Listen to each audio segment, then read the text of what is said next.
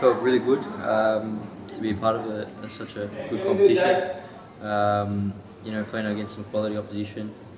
Had 2 good results, 3 points in both games, which leaves us in a good position on the table.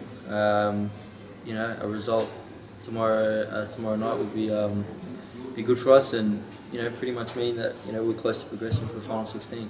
Yeah, I enjoy playing with Jacopo. I mean, he's probably a little bit more of a ball winner in the midfield, but you know, he's obviously a good player.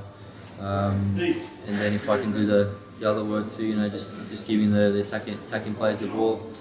I think that's how we complement each other, you know. But yeah, we we've played 2 decent games with each other, so we're getting used to playing with each other.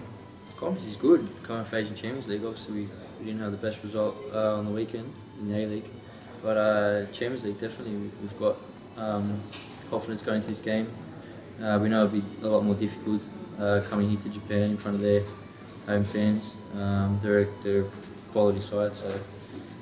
But in saying that, you know, we take a lot of confidence out of our 2 Asian Champions League games that we won away from home. So yeah, definitely confidence is high, and put in a good performance, and then hopefully the result take care of itself.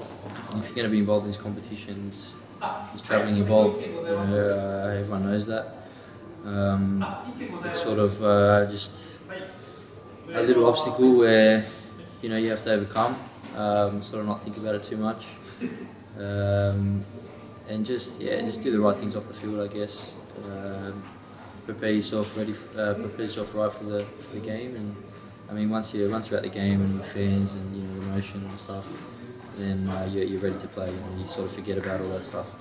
That was just more to get the legs moving, roll the legs a bit, just to get the blood flowing, I guess. Again, we haven't done a lot since we've got off the plane, so and then the training session this afternoon, obviously we can get a touch on the ball, a feel for the field.